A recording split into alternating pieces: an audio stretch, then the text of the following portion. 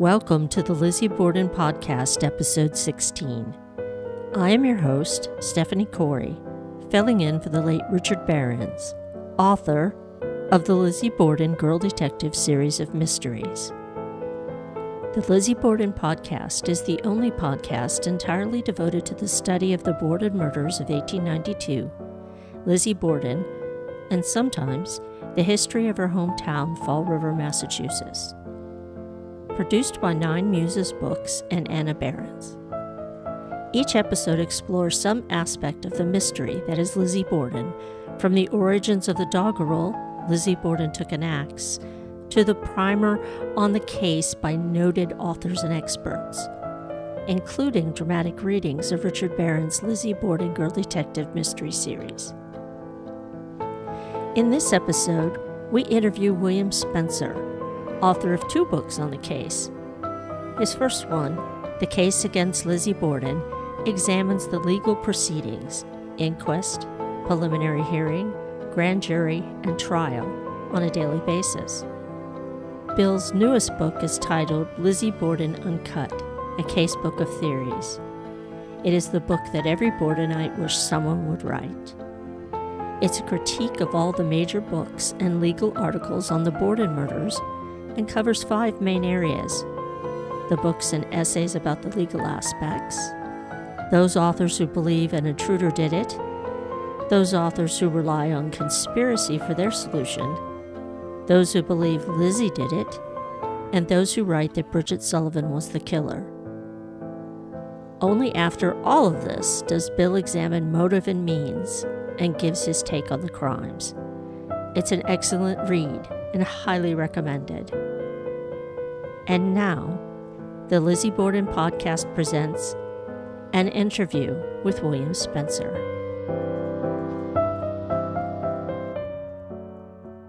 Hello, we're here today with Bill Spencer, the author of 2 Lizzie Borden books. The first book came out in COVID, unfortunately. Didn't get a lot of press at the time, but it should have. It's called The Case Against Lizzie Borden and covers the legal aspects of the Lizzie Borden case. The second book, which is just out just now, and you can get it hot off the presses, is called Lizzie Borden Uncut, a casebook of theories. And as the title suggests, it is a collection of other authors' theories of the Lizzie Borden case. It's the book that every Lizzie Borden scholar wanted somebody to write. And Bill Spencer wrote that book. Hi, Bill. How are you today, Stephanie? Oh, it's hot. It is hot. I'm from North Carolina, not originally, but I live there now, and I thought I was going to get cool when I came up here, but it hasn't worked out that way. Well, remember, it's August 4th. Right. So. Well, it is August 4th. And it's hotter, I think, now than it was then. Well, that could be. There's a lot of skepticism about what the temperature actually was on the August 4th of the murders. So what got you interested in Lizzie Borden generally? I've always liked true crime. I like American history, especially late 19th century American history. And one day, in I guess 1980s, I was in the library. I happened to come across a Lizzie Borden book and read it. Thought it was interesting. Nothing much else happened until about 15 years later. I happened to buy another Lizzie Borden book at a used book sale. It got me interested in the case again. And about that time, you had put out the trial testimony and some other information. And I started reading that. And when I compared the trial testimony and other testimonies to what I had read about, the other authors didn't make any sense to me. So then I started to investigate it even more, and I went over all the legal background that I could, and eventually got inspired to write a book about it. Why the legal aspects of it? I like to approach the case from the ground up. I'd like to look at the evidence and see where that leads me, not go backwards and try to decide first who did it and then go back and see if I can make it fit. So you started with what, witness statements or? I don't know which. I think I read the preliminary hearing last, but I think I started with the witness statements, and I think I read the trial then. So the first book examines the legal day by day, her legal ordeal, right? Which I call an ordeal, right? Okay, so the first book is the inquest, every day of the inquest. Well, the first book starts just before the murders. Well, there's some background information, but it starts just a day or two before the murders and goes to the end of the trial. So it's full of factual information. Yes, it's all factual. And the newspapers. I mentioned newspapers, but I don't use newspapers as reliable sources, especially of the time. Good for you. They have editorial bents. They have deadlines to meet, and there's all kinds of articles in the local papers and even the national papers that have incorrect information in them. And the other thing that happens is when one newspaper writes it, a lot of times the other newspapers pick it up, and so they just repeat that same mistake, and it keeps going.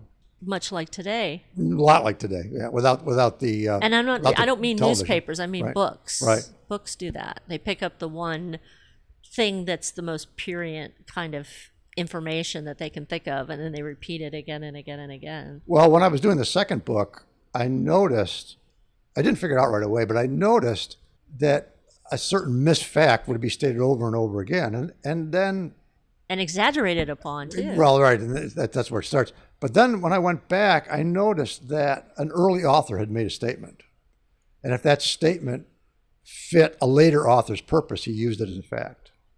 So the first statement that was made was a misfact, and that misfact kept going in other books. Well, a lot of people read about Lizzie Borden, but not everybody starts to write a book about it. So what made you think that, hey, I want to write about this? Pent up demand inside of me, I guess.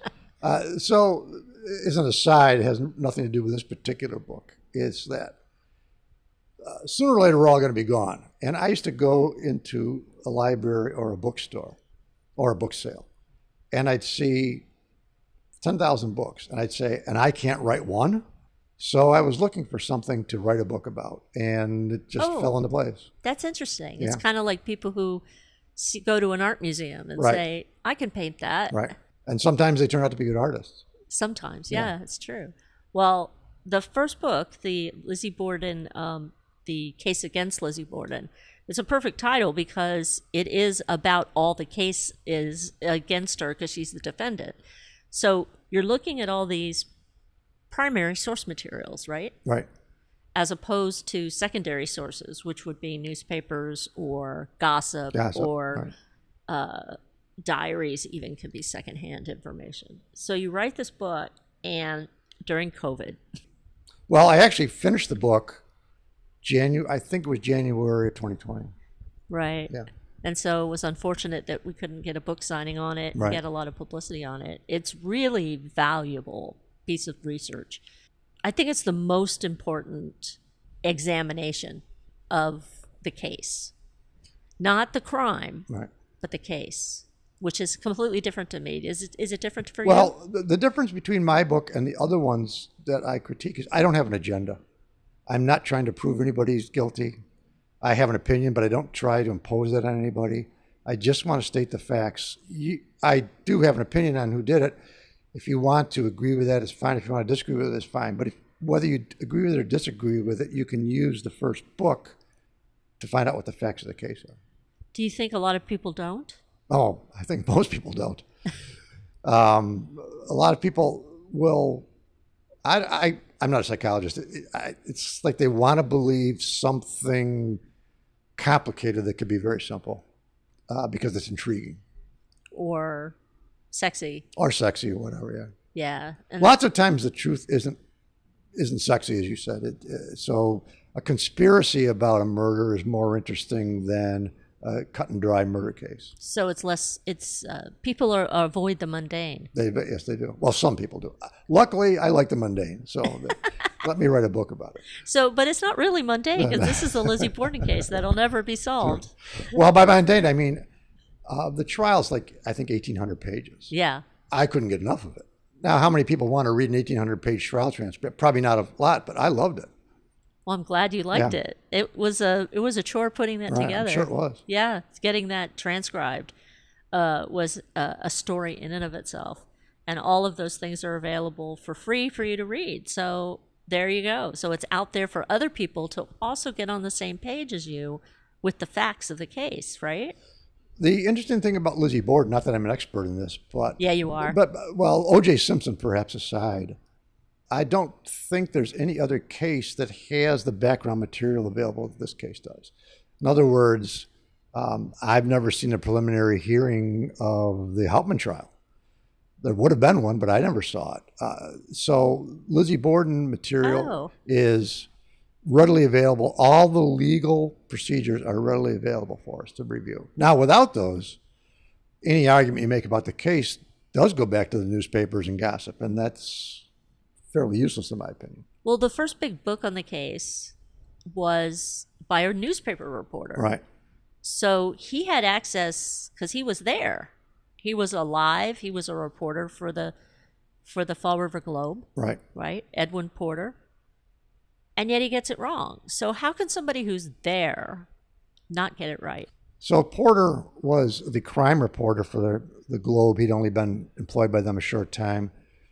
There was a call that was made to the police when the murders were discovered, and one of them went to the Fall River Globe, and I'm sure that's why he showed up at the house. And he showed up at the house within 15 or 20 minutes of the police arriving.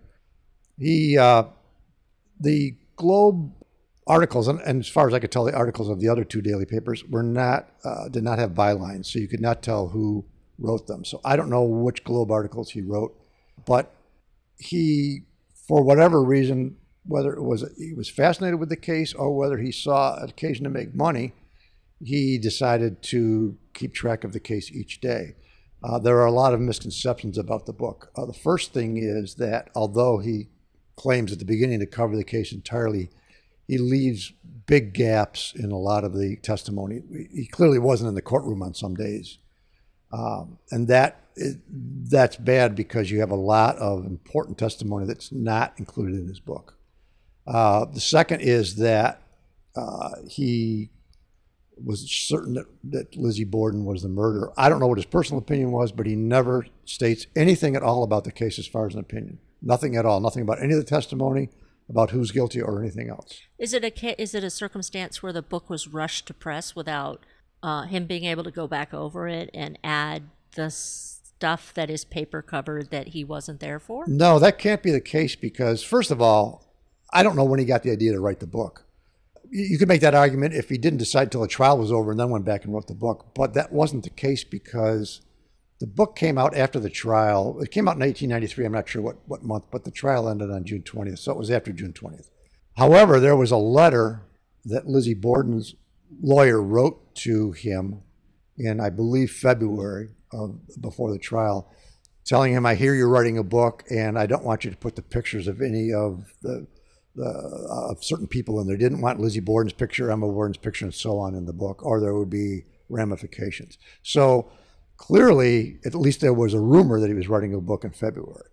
So there was no rush to get the book out. I don't know why it was so sloppily written. That's odd. That's really odd. Because he's not, when he died, all the information, all the quotes from people about him was that he was such a good guy. There were quotes about him. He had a very varied background. He'd actually run a newspaper for a short time when he was young. He'd worked in some big city newspapers.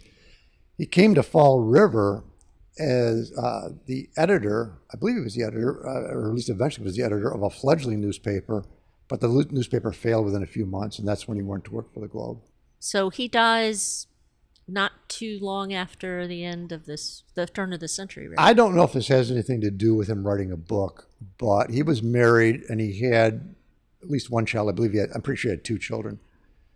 He died of tuberculosis in the early 1900s. That's a long time before 1892, but a lot of people were sick with tuberculosis for a long time. So I don't know if he was ill and wanted to write something to make some money for his family. I don't know if that had anything to do with it or not, but it's possible. That's quite a collectible book to own, actually, isn't it? But I guess I don't know that there's too many original copies. There's a false statement that Lizzie Borden bought all the books upon public, or her lawyers bought all the books upon publication, and that's not true. When Porter died, his obituary, several papers wrote an obituary for him, and from various parts of the country, and they all mentioned the book. And this is 15 or 16 years after I think he died maybe 12 years after the case. This was his only book, though, right? It was his only book, and it was 12 years after the trial, and they all said that Porter wrote a book that's going to be considered a classic, and they would quote parts of the book, so clearly the book was out in the public. However, one thing that be kept in mind is that the newspapers, even the big Eastern newspapers like the New York papers and the Boston Globe, had day-by-day coverage of the Borden case from the time it started, except for the times when she was in jail. There was nothing going on. But during the preliminary hearing and the trial, they were all day-by-day accounts. The Porter book doesn't have anything in there that you couldn't read in the newspaper. So it's possible that there was some Borden interest fade by the time the book came out. So I don't know how many copies he sold. Well, price varies, but an original Porter in pretty good condition will run about $750. Okay, but consider the fact the book was printed, I'm assuming you only had one printing. It was printed in 1892. There aren't a whole lot of 1892 1893, books. right? Or 1893, actually. Yeah. After the trial. After the trial, right. 1893. Yeah. So how many other 1893 first new books are there around? I mean, in general, it was a book that was read. That's right. The thing. So it would fall apart. Right. It could fall apart. It was passed around and that kind of thing. But I'm with you about the legend of Lizzie buying them all up. And in fact, I think it's Spearing who goes hog wild with that theory and claims that there were only 2 copies left in existence and she had them all burned and destroyed. And it's absolutely not true. And right. A lot of the writers who think that Lizzie's innocent like to say that that's an example of how the press and others were biased against Lizzie. And again, he never once says anything at all about Lizzie's innocence, or anybody's innocence. And yet that's what we think is the truth, because everybody else says it. Right. That's crazy. So, and it was the only book available until Pearson started writing in the 1920s. I think he's been referred to as the father of modern true crime writing, because he wrote so many different books and so many different shorter pieces within the books of various murders that happened. He seems to have been obsessed with the Lizzie Borden case, in a way, emotionally. He was alive when she was alive. Right. I think he tells the story of going to her, walking by her house while she was alive and wanting her to come to the window, just imagining what was going on inside the house. But he never did meet her, but he came to Fall River. Right. So he had a sort of obsession with the case, and he wrote several articles and a whole book, The Trial of Lizzie Borden, which is considered quite a classic, but still he doesn't cover it all, does he? So the trial of Lizzie Borden, like it says, is about the trial. Now there are some preliminaries in the book, but basically it's about the trial. And he thinks Lizzie Borden is guilty. A later author, actually more than one later author, thought that he was biased in what he put in the book. In other words, the trial has testimony that incriminates Lizzie Borden in trial that would indicate she wasn't guilty. And some authors claim that Pearson tends to stress the parts where Lizzie looks like guilty. That's interesting. Yeah. He was a librarian. He was a librarian. Yeah. But he was also a writer. Right. So he worked for the New York Public Library. Right. He had an interesting correspondence, didn't he, with the son of Knowlton, was it? Frank Knowlton went to school with him in Harvard, I think Harvard. Yes, Harvard, yes. They were, what would you call them? They knew each other, but they weren't really friends. And years later, Pearson wrote to him and said, maybe you remember me. And then they started corresponding. Oh, that's right. The Knowlton-Pearson correspondence, which is about that. So Frank Knowlton was the son of Hosea Knowlton, who was the DA at the Borden trial.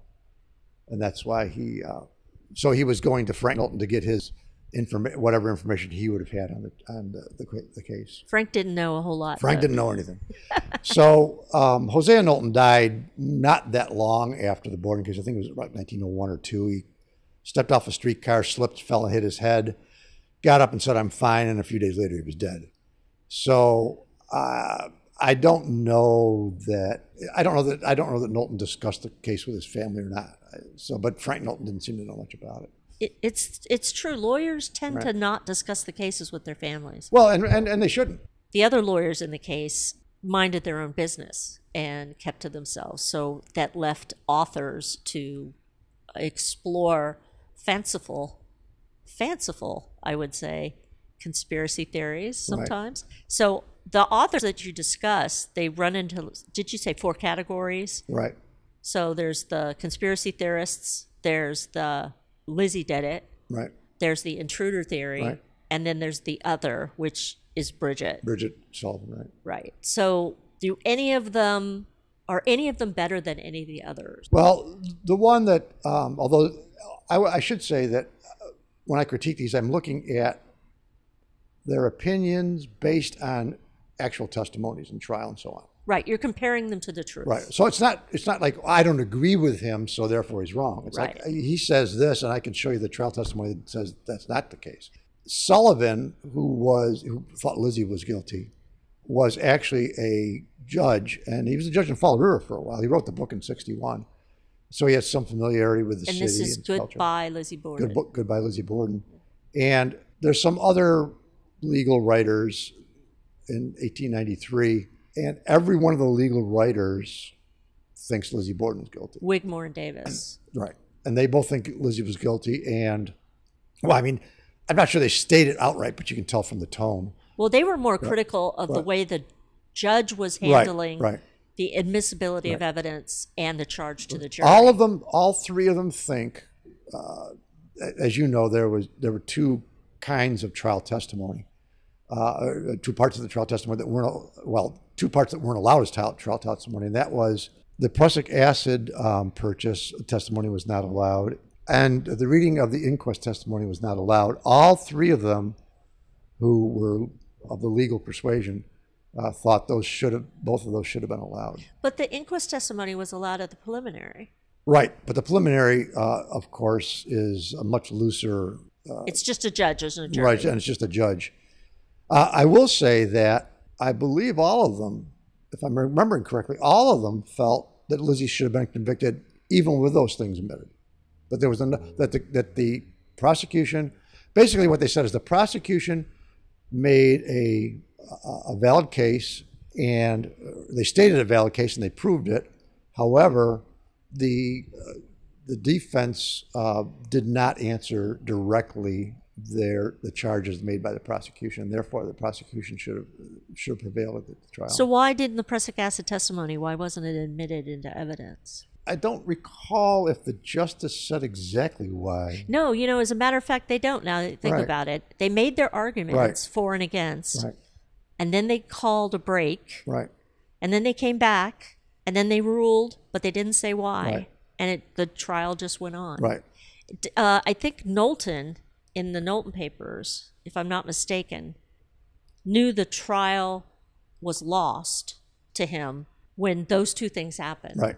When he couldn't get in the prussic acid testimony and he couldn't get in the inquest. And I think inquest was first, and by the time the prussic acid came, he had given up. Now, the inquest testimony, they did say why, and the charge made by the defense was there was an arrest warrant written out for Lizzie before the inquest, but it was not served. And after the inquest, Lizzie was arrested, but with a new warrant. The argument of the defense was that Lizzie was not a voluntary witness. She was a suspect, since she was essentially under arrest by the warrant was issued before the inquest. And the justice agreed with that.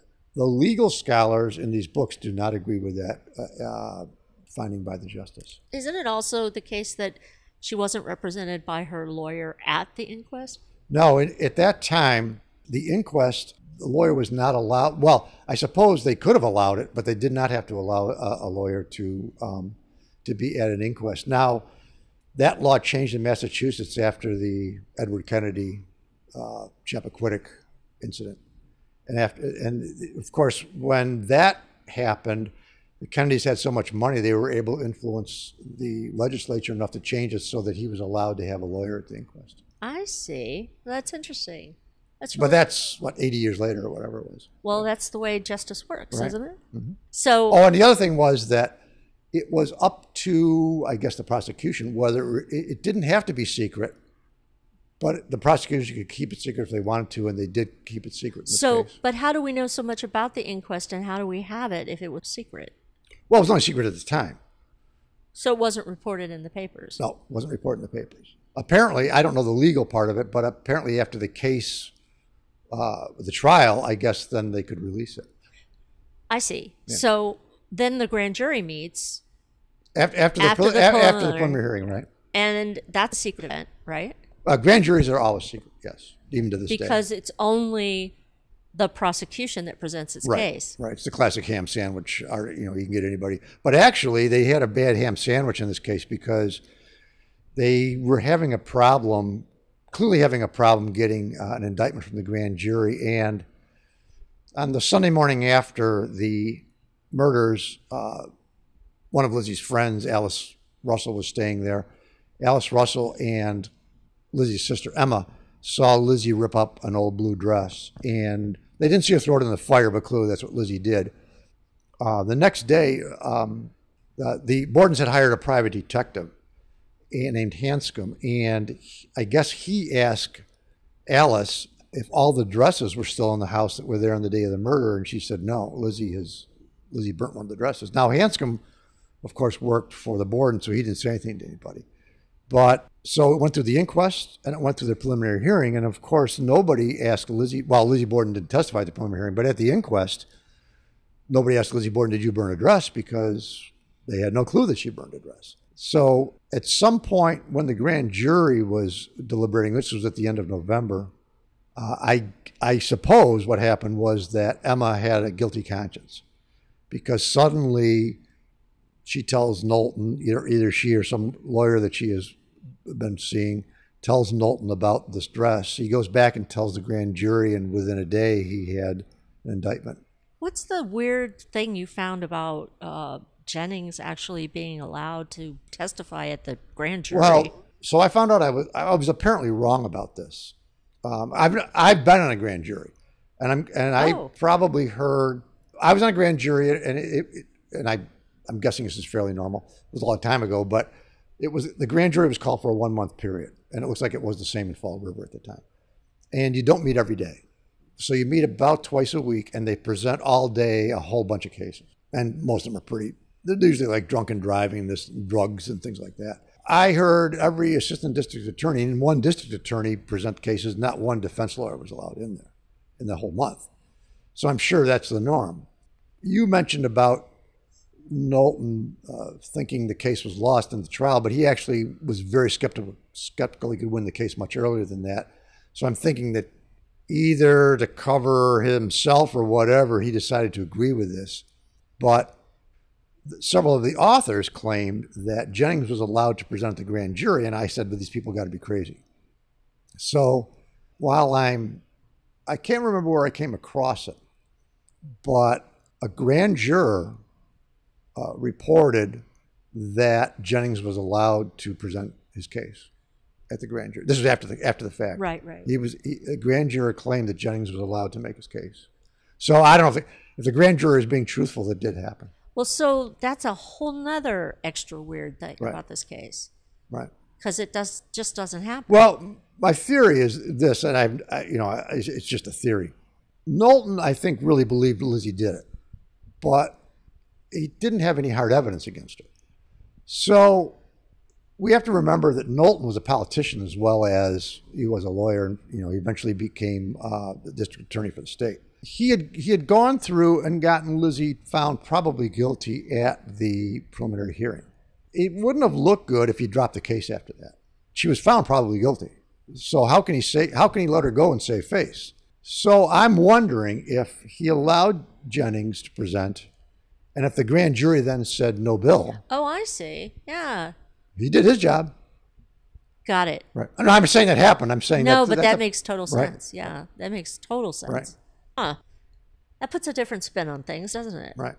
Well, we know that he was it was foisted upon him. Right. So in those days, I don't know if it's still true, probably not. But in those days, the district attorney of the state had to try capital cases. Is that the attorney general? The attorney general, right. Okay. I don't know what I said, but attorney general is what I meant. And it was tried before a three-man, a triumvirate of justices. Before that, not long before that, capital cases were tried by the Supreme Court in Massachusetts. Okay. This was a fairly recent change. The difference is the Supreme Court didn't try by jury. But I don't know if it was a public groundswell or whatever. They wanted a trial by jury. So it came down to the Superior Court. Still 3 judges. Well, I believe when it went to Superior Court, that's when the 3-judge thing started right away. The Attorney General was supposed to try the case. Well, this case was a real hot potato. It was almost a no-win because if you lose the case, it looks like you went after an innocent woman. If you win the case, she could have been hanged, and maybe she's innocent. And even if she is guilty, a lot of people didn't think she was guilty. So it was almost no win.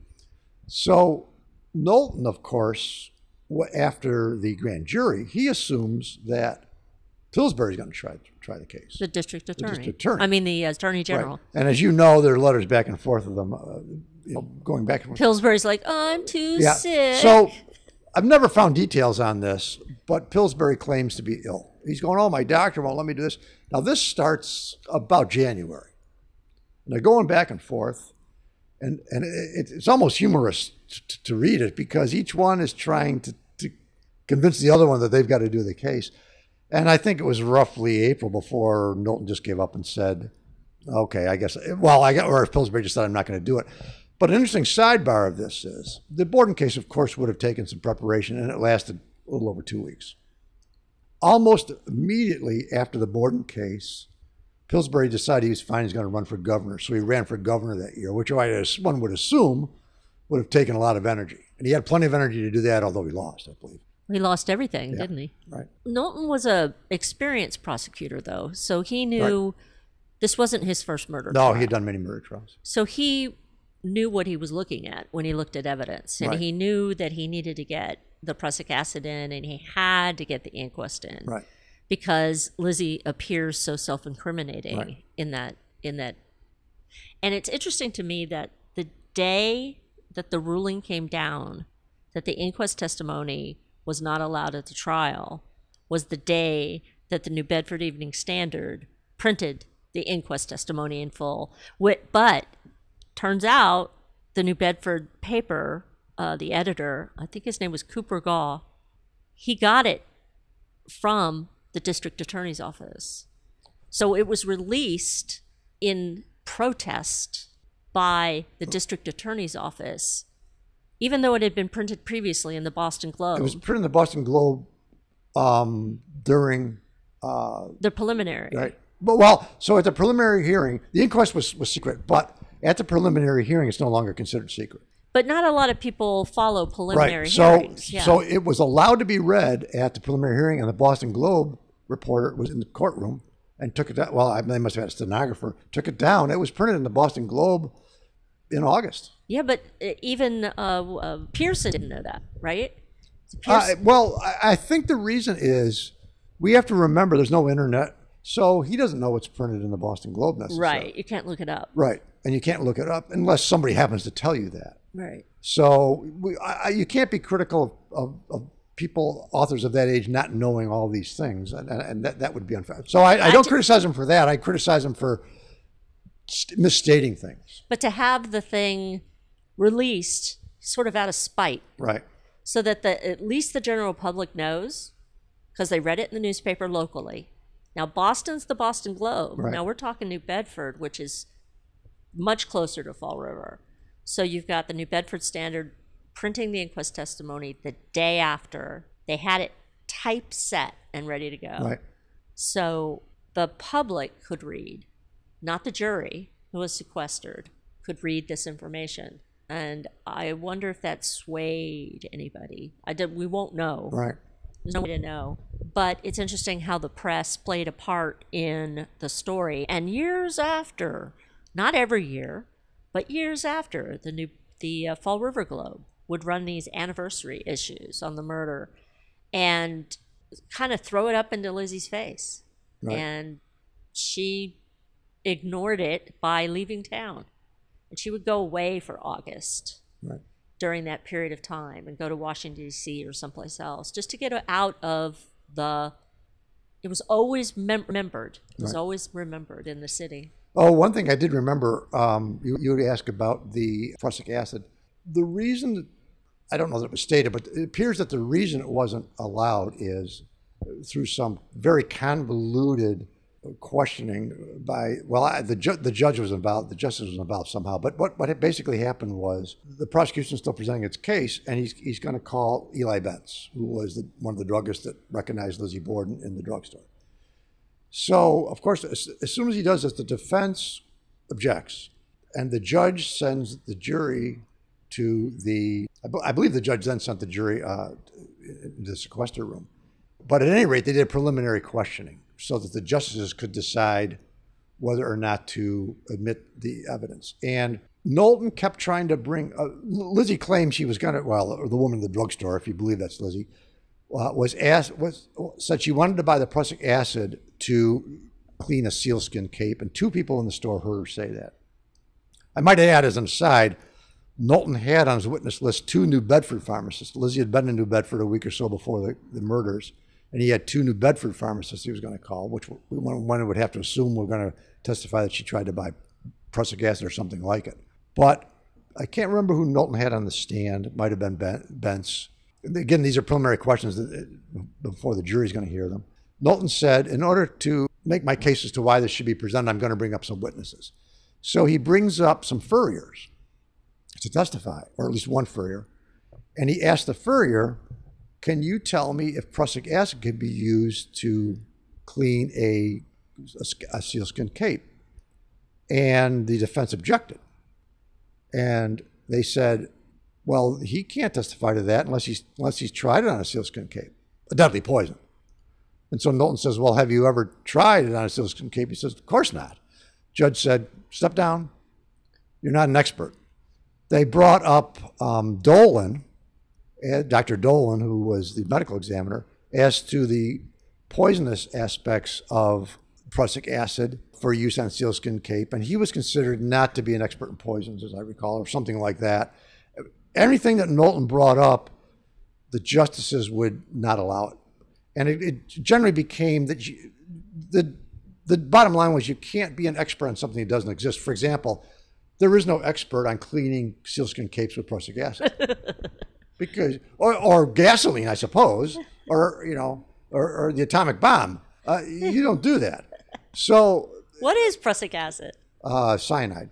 There was a prussic acid factory in Fall River. Did you know that?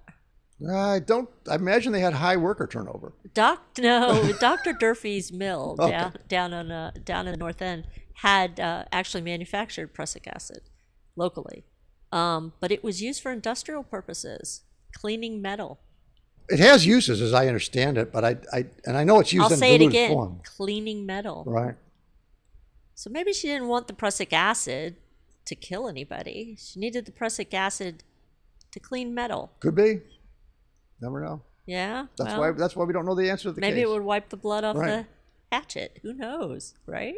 What's the most interesting thing or surprising thing you've learned by all of this research that you've done? If there is one thing, I don't know. I'm dismayed by what appears to be at least some of the authors deliberately just making stuff up in a nonfiction book. Now, there may be some of them that I don't agree with that are, well, for example, William Masterton, who wrote Lizzie Didn't Do It, exclamation point. Exclamation point is part of the name of the book. I believe that he believes it's the case that he makes. I do not believe that he's doing it for sensationalism. I think he really believes it. But some of the other ones, if you read it, you go like, nobody could possibly believe this. The William Borden one being the most obvious. Well, Arnold Brown has got 2 things that are going wrong for it. One is the illegitimate son, Right. which you can't prove. And the second one is the conspiracy, which is so involved and so complicated. And you brought up the point that if it was such a secret and nobody talked about it and nobody knew about the conspiracy until Arnold Brown, how did he hear about it? And there's a lot of that in the books, that Victoria Lincoln thinks she knows the intimate conversations between Lizzie Borden and her father. She uses quotes in the book. That's one thing that always bothers me in nonfiction books, when they use quotes about conversations between people as if they really happened and you heard them. But moreover, she couldn't know however the conversation was worded, she can't know if it happened or not. Right. So it's just like when people talk about the relationship between Lizzie and her father. Right. We can't really know what that was about, right? Well, that's interesting, and I have an opinion on that, which is there's a lot made about a ring that Lizzie gave her father. I think she was a junior in high school. It wasn't a graduation ring like a lot of people said because she never graduated. And he wore it till the day he died. And the day he died, he had the ring on. They go, well, you see, Lizzie couldn't have done it. Her father's got Lizzie's ring on. And my answer is, that doesn't tell you anything about how they feel about each other today. He might have still loved Lizzie, but she might have hated him. You know? Right. So I don't think that necessarily tells us anything. Somehow money has a lot to do in this family discourse. Oh, absolutely. Money is the root of all evil, especially in the Borden family. It is. If you did so much research on the Whitehead house. It was down to the minutiae of trying to figure out whose money it was, when it happened, how it happened. I mean, you researched auction records, you researched land records, you researched land transactions, you researched personal accounts, trial testimony about it. And I think you have the definitive explanation as to what happened with the Whitehead land transfer. Say that one more time. No, don't make me. The Whitehead house purchase that so bothered the sisters, we'll call them, not the girls because Right. they're grown women, that they ceased from attending meals together from that point on. And even the way Lizzie addressed Abby. Yes, she was always mother, and now Right. all of a sudden she's Mrs. Borden. So the Whitehead house, to me, is a completely vanilla event that's blown out of all proportion. Certainly was by the Borden sisters. So the story, as I can glean it, is when Oliver Gray died, he left his house to his wife and one daughter. He had another daughter, but she didn't have part ownership in the house. So it was a two-family house, and his wife lived on one flat, and his daughter, who was by now married. So the mother involved is Jane Gray, and the daughter is Sarah Whitehead, and she's married to George Whitehead. They live in another flat of the house, And she is half-sister to Abby and Borden. she's half-sister to Abby. Right. So to have the same father. Her father's daughter, but not her Right. mother's daughter. Okay. It appears that Abby, considered Sarah to be essentially a sister, not just a half-sister. And she was very, very young, I think maybe 25 years old at the time of the murder, something like that. Now, we have to remember that there's no Social Security in those days. Most women didn't have a skill or a marketable skill. They might have been housewives, but they didn't have, for example, Alice Russell was a seamstress, but she was single. So she supported herself her whole life that way. But the woman that was a housewife and suddenly her husband dies now has no marketable skill. So we don't know how Jane Gray supported herself, but at some point about 5 years before the murders, she decided that she wanted to sell her half of the house. I've never been able to figure out how the half of the house thing worked, but for whatever reason, the Whiteheads did not want to sell their half. So I guess if they had both sold the house, it wouldn't have been a problem. Because the Whiteheads wanted to keep it, there was a problem was that the Whiteheads could not afford to buy out Jane Gray.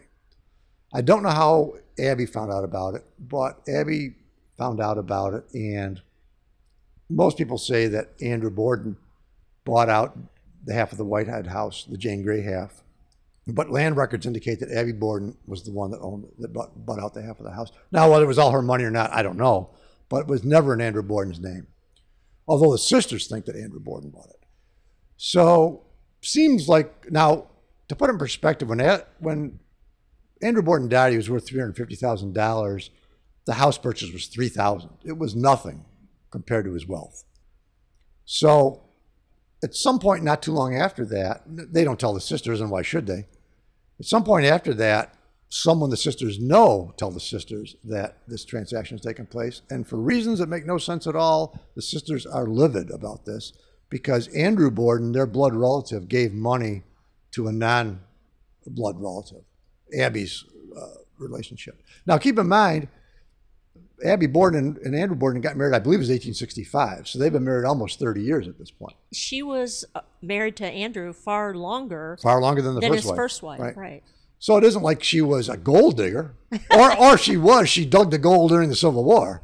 So, and Andrew wasn't as wealthy in 1865 as he was later. So the two girls are livid, and are they livid because he spent the money, or livid because he didn't tell them?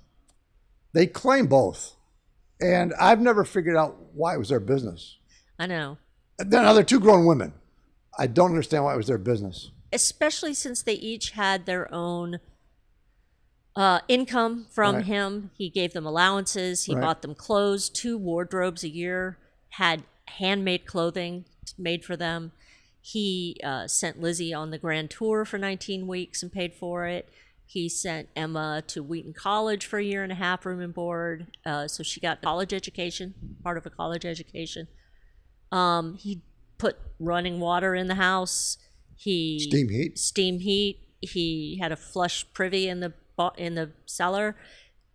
He wasn't ungenerous to his family. Not at all. So to have him, and he bought the family a farm over the river so that they could go someplace cooler in the summer.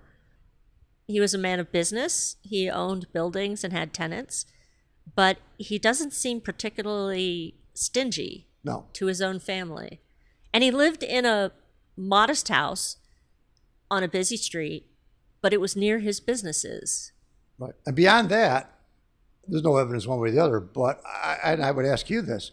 There is no example of him spending money on himself. No. It isn't like, I put the steam heat in, but I've got a brand new 4-horse carriage. He didn't seem to buy anything for himself. I ran across newspaper articles that showed he would host annual clam boils on his property in Swansea. Was it for the neighbors, early. No, for an organization that he belonged to, a social organization that he belonged to, or a church organization.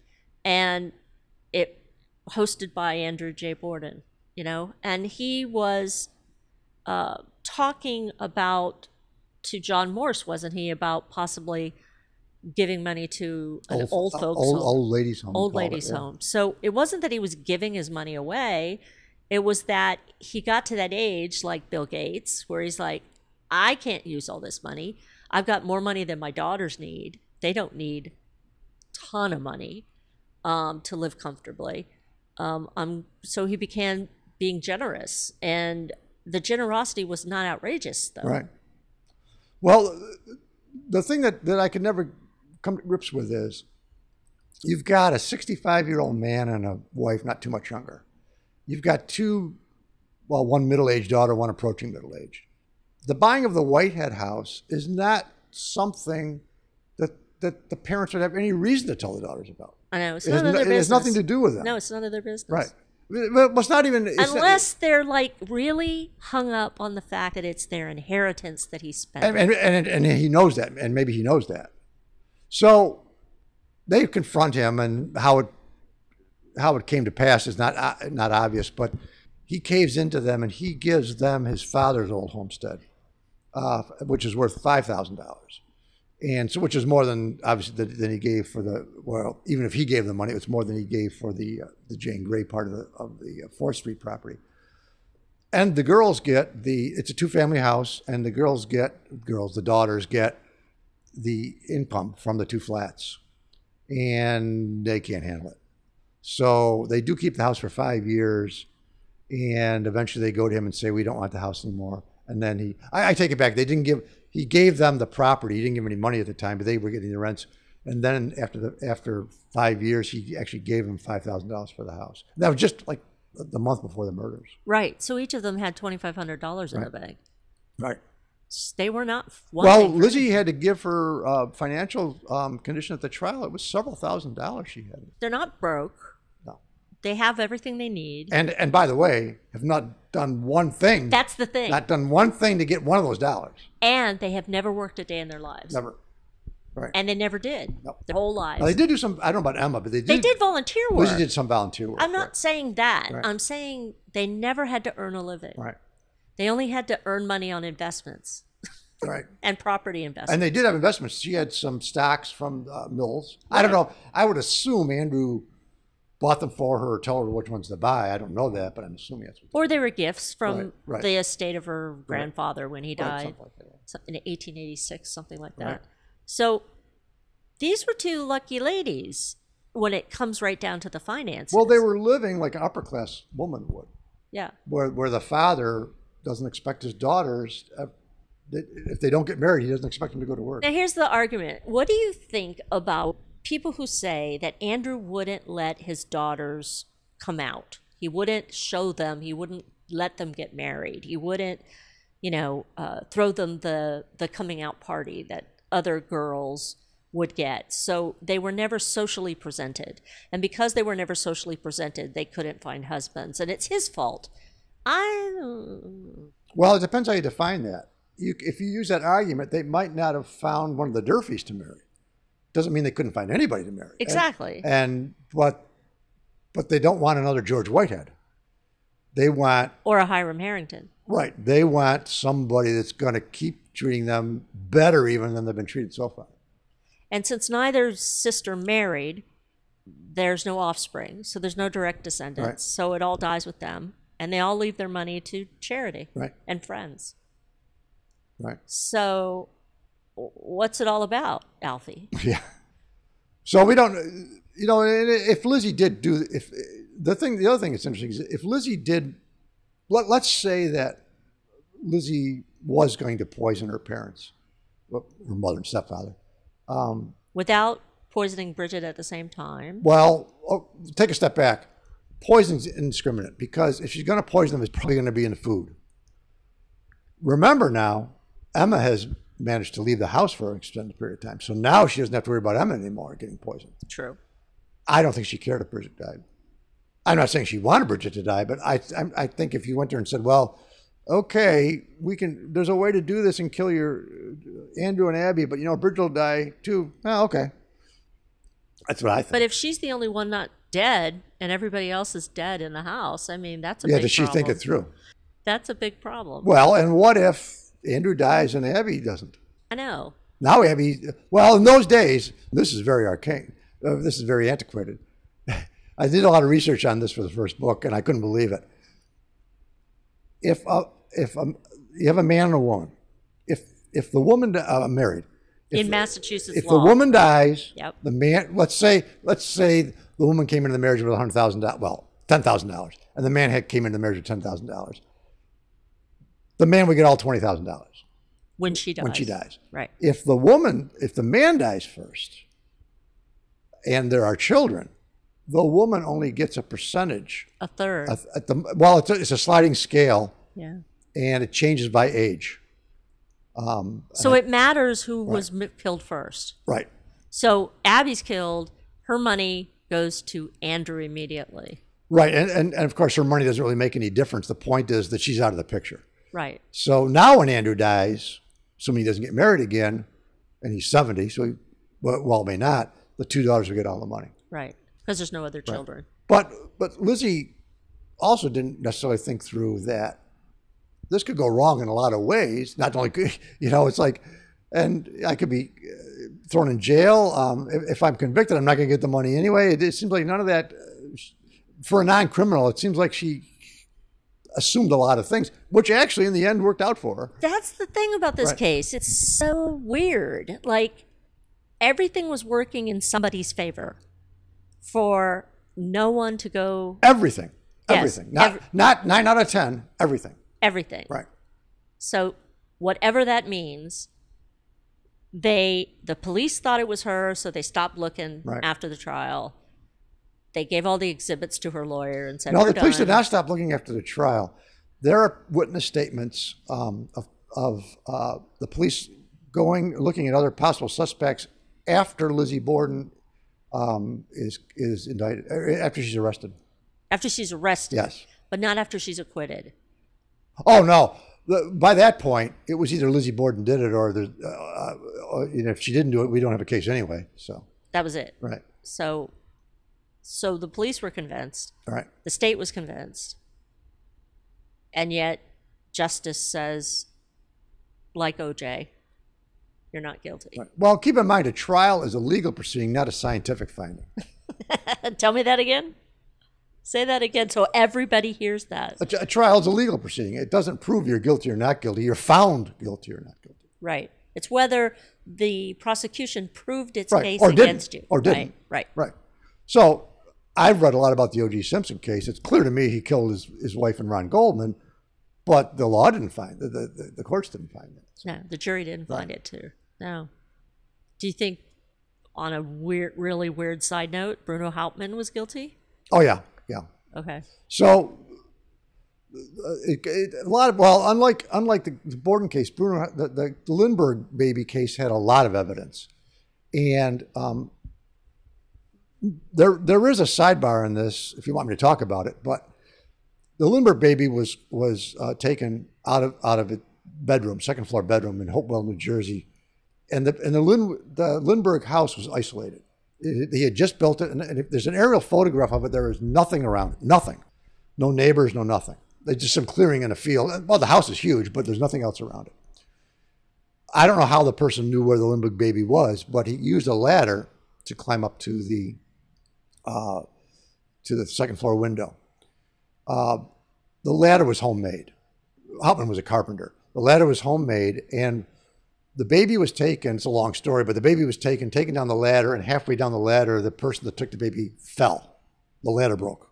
The ladder broke in half, and the culprit and the baby fell to the ground. The baby was eventually found in the woods a few months later. Where the question comes in is, I'm confident Bruno Hauptmann was sending the ransom letters, but anybody could send the ransom letters.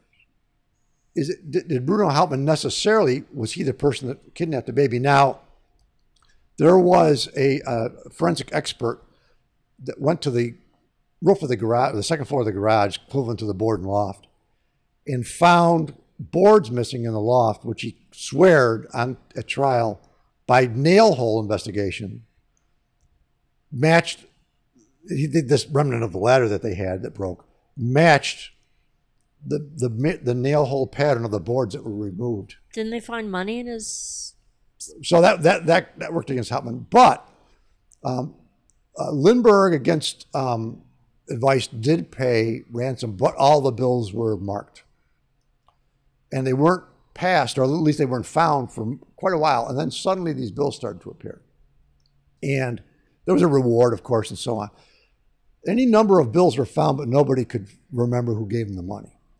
So I believe the bills were found for about a year, and service station attendants were asked when they got a large bill to write down the license plate number. The ransom bills were large. If you got a large bill, write down the license plate number of the car that got the gas. And almost nobody did it, but this one guy did it. And it was one of the bills, and he knew that Hauptmann bought the gas. They went to his garage, and they found 2 cans of money in Hauptmann's garage. Hauptmann's story was, he was saving it for somebody. Yes. I know a friend of mine gave me the money. He went back to Germany. Right. Hauptmann's from Germany. He went back to Germany to see his family, and he died. So I don't know what to do with the money, but that's why I've got it. Right. So that was a story, and nobody believed it. That with the attic lumber testimony did him in. But I do believe there's enough evidence to prove that he wrote the ransom notes. I don't know that he kidnapped the baby, but I do believe he wrote the ransom notes. So what are you going to work on next? In late May of 1893, a Fall River woman named Bertha Manchester was killed with an axe. And the reason it got in the newspapers, well, it would have gotten in the newspapers anyway, but the reason it made a bigger splash was because it was right before the Borden trial started. And of course, a lot of people didn't think Lizzie Borden committed the murders. And so now they're saying, oh, the axe murderer is still out there. So I'm writing a book about that murder. A person was eventually confessed on that murder, though. It had nothing to do with the Borden murders. So what's your angle on this book? A couple of angles. One was how the murder was investigated, because it's interesting.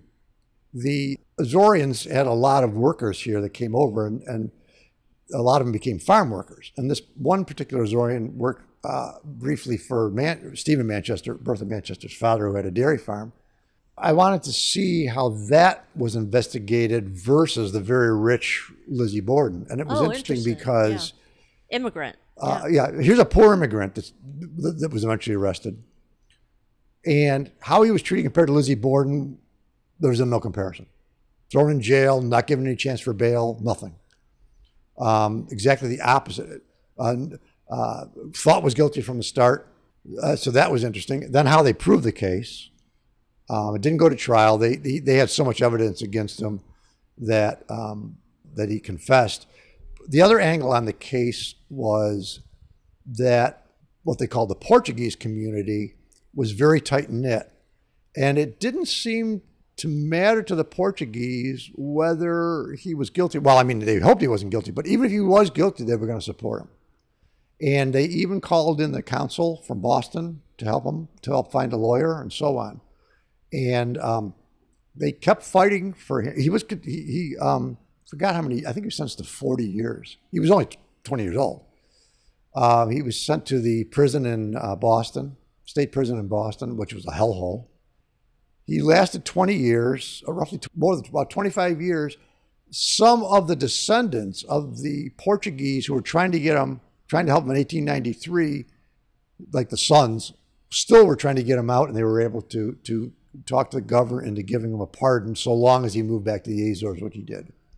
So it was quite a fascinating case. You tracked him back to the Azores at all? Yes. So they, you don't have to tell us now because I don't want you to give away the book, but that's... There's ample evidence he returned. Now, what happened after that, I don't know, but there is ample evidence that he returned to the Azores. That's interesting. Yeah. Oh, wow. When was that going to be started to be worked on? Almost ready. Published. Probably this year sometime. That's exciting. Yeah, right. So, one time my sister and I went to visit Oak Grove Cemetery, and we went up to Tommy, who was he was the parks man at the Oak Grove Cemetery. He was in charge. And he said, let me guess, you want to see Lizzie Borden? And we're like, no, we want to know where Bertha Manchester's buried. And he's like, oh, Bertha. Nobody asks about Bertha. I'm so glad you asked me. I'll take you there myself. He was just he felt like she got overshadowed by the Lizzie Borden case, and Oak Grove has those markings on the ground, so it takes you right to the cemetery plot where the family is.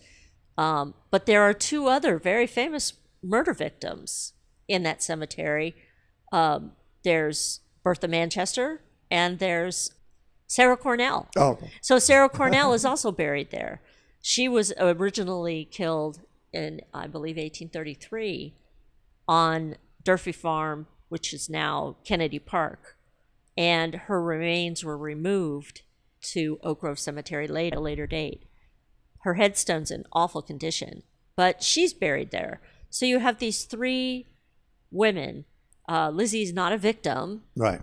But these other murder victims the parents are there. were. Yeah, but the parents were. So you have quite a bit of macabre history going on there. Also an interesting aside arose from this, and again, I'm speculating, but remember I mentioned that Edwin Porter missed a lot of the trial. Right. Well, guess what happened just before the trial started? Bertha Manchester was killed in Fall River, and that had almost as many column inches when it happened as the Borden murders did for a while. Okay. Well, they had to have a crime reporter covering that. All right. So I'm guessing that Edwin Porter was pulled off the Borden case in order to report on the Manchester case. That makes sense. Right. That makes total sense. So his holes are empty because in the trial, right? Because he's off discovering, but he doesn't write a book about Bertha. Nobody does. No, nobody cared about Bertha. I was the first one, I guess, to care about Bertha because I didn't think she was getting her due. No, never has she gotten her due. Right. The police department didn't care much about her either. Right. Do you go into the relationship she had with her father, Stephen, or his odd character? Well, the problem that you have with this book is Lizzie Borden has been an item since July 4th, 1892, and Bertha Manchester... August 4th, 1892. August 4th, 1892. And Bertha Manchester was a 20-year-old country girl. Nobody cared about her. But it was a horrible way to die. Right, but you can't do research on a 20-year-old country girl. There is no information on a 20-year-old country girl. Right. So this book was hard to write in that sense, and I did have to rely on newspaper accounts. However, it's interesting because by all accounts, whether they learned something or changed their tune because it was a poor victim, the newspaper accounts then seemed quite believable. They didn't seem they agreed with each other. There didn't seem to be any crazy writing or anything like that. So, but that's all I had to. So what happened was there was a preliminary hearing. So there's no inquest testimony that's available. There was a preliminary hearing right around the time of the end of the Borden murders, I believe, and Stephen Manchester was the first witness, and I believe he testified for about an hour. He gets off the stand and they bring Dr. Dolan up, who's still the medical examiner, and he's going to report on what he found. They ask him 2 or 3 questions, and the defense stood up and said, we would like to discontinue this hearing. Essentially, they threw in the towel because they knew that the evidence was going to be too much against their client. I read the newspaper. I'm assuming that the transcript in the newspaper is correct. That's the only legal document or background I have in the case. Right. So the rest I got to sort of fill in with other things. So there's no trial. There's just no, because he confessed. So interesting. Well, I can't wait to read about Bertha. So I am very much looking forward to that one, like all your other books. They're thoroughly researched. They're interesting to read.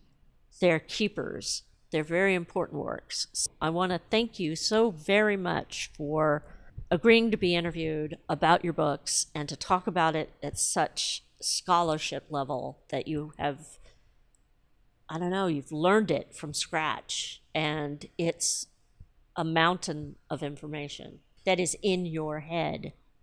So I'm amazed. Well, I thank you for that. And keep in mind, I couldn't have done this without all the trial transcripts and preliminary hearing and all that you did.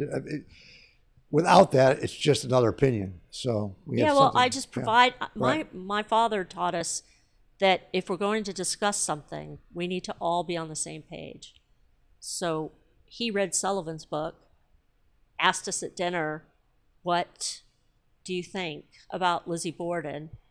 And I'm living in Florida, raised in Florida, saying, "Who's that?" Right. And he said, "We're going to talk about this because I have an opinion." And he made us all read the book.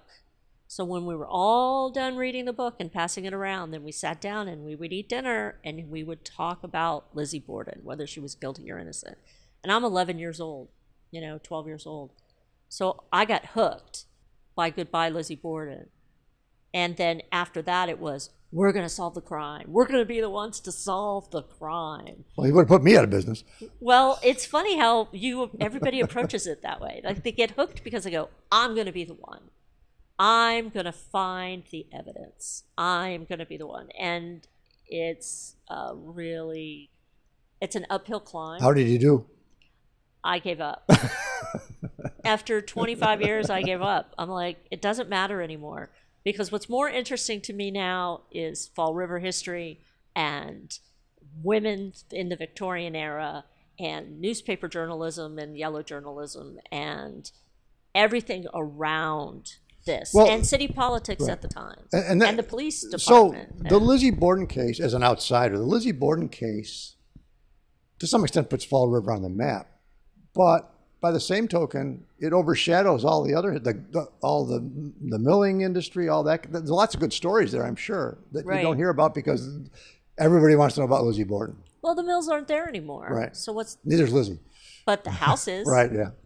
And her other house is, and her grave is. So why not bank on that, Fall River? Why not bring in some tourist dollars that way? Murder tourist dollars are big time business. Yeah, the worst thing that could happen to Fall River in this case would be that the case is solved.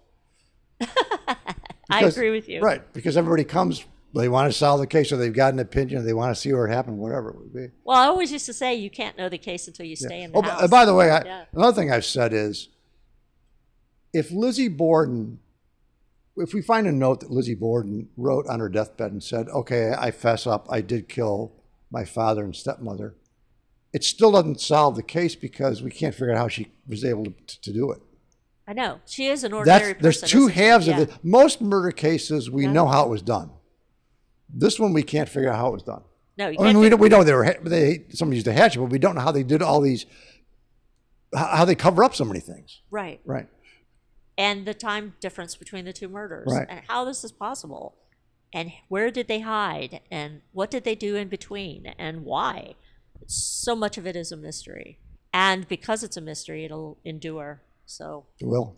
you going to write any more books about Lizzie? I don't know. I'll have to think about it. I've certainly got enough research on it. I probably have something else. Actually, I did start to keep a record of some, like, for example, there was a thing called Tricky McHenry affair, which was some shenanigans between a private detective and a newspaper writer about the Borden murders. And I'm from Buffalo originally, and after the murders, McHenry moved to Buffalo. Yeah, and he had a detective agency. So I actually went to the Historical Society in Buffalo to see if they had anything on McHenry, but he was. I found some interesting things about him. He was quite a character, but not in a good way. No, not in a good way. Not in a good way. I think he was arrested for impersonating a Secret Service officer. He was actually convicted of that and put in jail, I believe. He was put in jail. He was given a sentence, and I could never find him after that. And I can't figure out why I can't find him after that. I think, honestly, I don't think that's his real name. He doesn't exist in any genealogical record. Right. I don't think that's his real name. I don't think so either. And also, he had a son. Yes. With one of his wives. With Nellie. Well, he got married again. Yeah. He divorced her and he got married again. It was either the daughter or somebody from the second marriage. And during the divorce procedure, that child was not called McHenry. It was McHenry's middle name. I forgot what his middle name was, but that's the name that they gave, that the child used as his surname. Mm. So I'm wondering if that was his real surname. But I agree with you. I've not found one record of any type on McHenry. Yeah. Not a birth certificate, not a census report, nothing at all. Right. And the same goes with his wife, Nellie, although she's in newspapers and has some newspaper reports where she sues him for divorce. Right. So there's stories about her. But she figures into the Borden case somewhat, where she went in and pretended that she was a friend and interviewed Bridget Sullivan. She went into Bridget and said she was, what did she say? She was part of the defense team or something, she said. She lied. Yeah, right. And had this big, long interview with Bridget that was printed in the newspaper. But though Bridget never denied it, there was too much weird kind of slimy things going on back then with those two that I began to think that maybe most of that was fictional. I mean, she describes the room, though. Thank God she was there. She describes the interior of the house.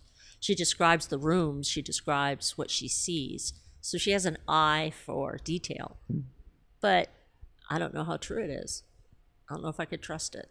Like the interview that Lizzie supposedly gave, which she didn't give later on. Right. Never happened. She never talked to anybody. You've had a couple of audiences now listen to you talk. And what kinds of questions surprised you the most that you got from your audiences? Well, the audience, I can't speak to the people who didn't say anything, but the ones that asked questions all had some background on the Borden case. And I don't know if they were asking me questions to confirm what they thought or if they really didn't know the answer, but a lot of them had already made up their mind on the case one way or the other, no matter what I said. So. Yeah, I kind of thought that too. But that's okay. Yeah. As the one woman kept saying over and over again, it's an opinion. I'm entitled to my opinion. But it's a murder case. Right. It's not an opinion. It's not, is that color pretty, you know? No. Right. It's not, do you like that piece of art on the wall? Yeah. No. It's the guilt or innocence of a human being. Right. Well, and you want, if she ever gets on a murder trial jury, you want her to have more than an opinion. You want her to be able to look at the facts of the case, you know? Right. Well, she was stuck on Arnold Brown. Now, the thing with Arnold Brown is that it's an accessible read, so it's easy to read, it's interesting to read, it's a believable read, And then you put it down and you think about it and you go, nah, Yeah. not possible. Conspiracies Too never complicated. work. The Lincoln conspiracy fell apart, within a day. Right, So, right. Because conspiracies never stay quiet. Right. Yeah. Well, I have no conspiracy here, so I'm here to say thank you very much again, and I look forward to reading your new Birth of Manchester book and working on it with you and making it another reason for you to come to Fall River. okay. Always good talking to you. Do a book signing on that one, too. Okay. Now that we're sort of semi-safe Right. from, We hope. from the deadly COVID. So thank you, Bill. Okay. Thank you so Thanks, very Stephanie. much.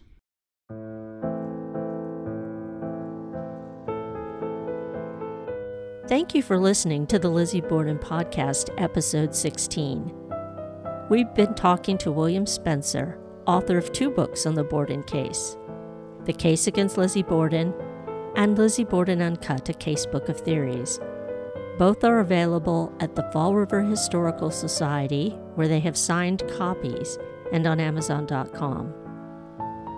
Find Richard Barron's Lizzie Borden Girl Detective Stories at Amazon.com and at LizzieBordenGirlDetective.com, where you can follow us on Facebook, Twitter, and Instagram. Listen to more Lizzie Borden podcasts on our website or on Podbean, Audible, Google Podcasts, Amazon Music, Spotify, and YouTube.